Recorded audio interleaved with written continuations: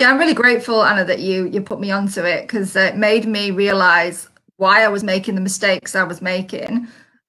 Because as an artist, obviously, you use, and I think most of us use a lot of JPEGs. Obviously, with Photoshop, you use other types of files. But yeah, you use a lot of JPEGs, and quite often I've lost the size of the JPEG and wondered why on earth that happened, like what was happening. And this course has like shown me why that happens, and potentially how to stop that happening in the future. And so the other thing is obviously file names. There are a huge amount of file names. You see, I just thought there was like JPEG. I knew there were other ones. I had no idea what they were.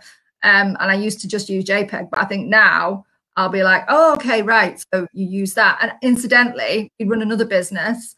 And for that business, I was able to say to my husband, right, you need this kind of file to do the kind of job.